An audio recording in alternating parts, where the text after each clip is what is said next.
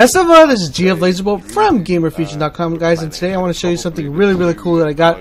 Yes, guys, I officially got the Dragon's Breath. Woo woo woo woo! Been wanting the Dragon's Breath since the DLC came out, and I was able to get it today on the raid.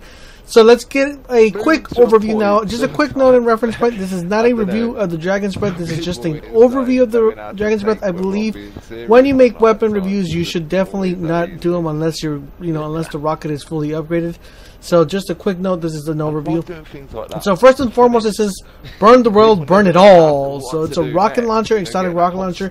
You're able to obtain it from different various points. You can obtain it from the raid, from the Nightfall, and from the Crucible. Basically anywhere you could get an exotic, you could probably get it from that part.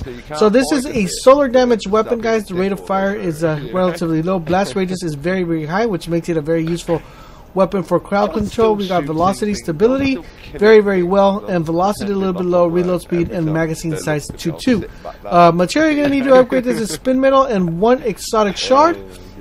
Like I said, this is solar damage, and we have smart drift control, so that's going to give you a predictable and controllable recoil penalty to velocity.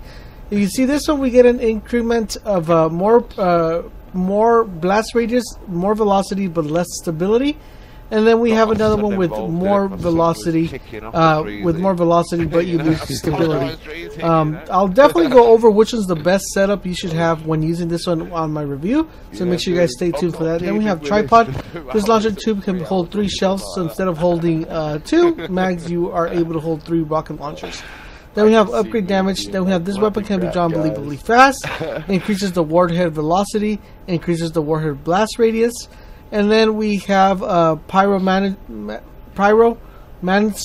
It has rounds fired from this weapon leaves a solar flare upon detonation. So this is really cool because once it detonates, it leaves a solar flare. Really cool. Then we have upgrade damage, upgrade damage, upgrade damage, upgrade damage. So overall, this does look like a very sexy weapon. I've always called it the Shark's Breath instead of the Dragon's Breath, but I know you guys have been requesting for me to do some test fires, when I do these overview videos. So let me go ahead and do that. One thing I would like to note is that when you guys point that right there, I would have liked to have it so you could actually see the the teeth a little bit better here on the Dragon's Breath, but apparently you can't. Even if I try to zoom it sideways, it's still unable to see it, except for when it sways. You'll see right now when it sways, it'll automatically show its teeth real quick. Come on, sway.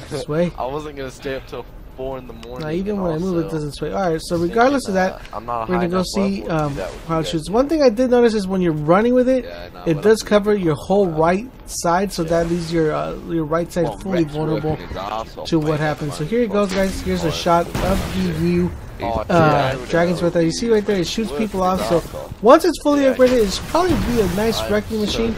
It does clear enemies a lot quicker, so definitely something worth watching. Well, guys, I hope this video was helpful and informative. Let me know what you guys think of the Dragon Breath if you guys have it already. If you don't, let me know in the comment section down below. And don't forget, for all things Destiny, head over to Gamer Fusion, where we empower your gaming.